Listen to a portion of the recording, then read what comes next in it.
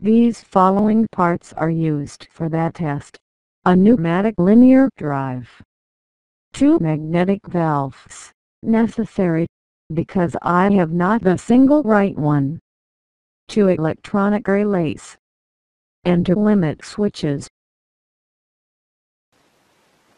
And now the arrangement. Here the pneumatic linear drive. The both mounted limit switches. And here you can see the 2 electronic relays. All electrical connections were leaded to the terminal road.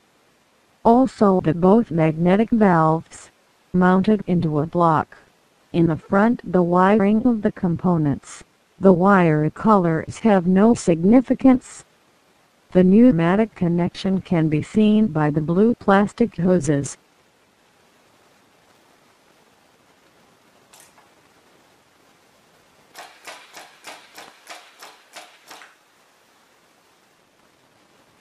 For reducing the velocity we need a throttle valve.